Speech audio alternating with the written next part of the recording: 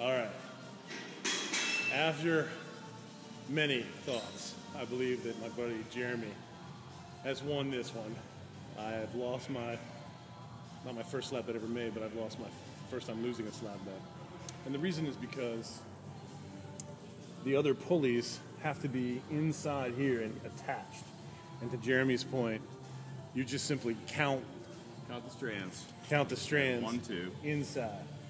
So when Jeremy told me that if I was correct, then we could just simply add an endless number of these pulleys outside, and it should have the same effect, giving mechanical advantage. After even trying it, the weight seemed about the same. I still hope I'm right, but I've already seceded. Conceded? Conceded? I'm conceded. So I think my buddy Jeremy has a slap waiting for me sometime, and he's going to enjoy that, sadly. Signing off.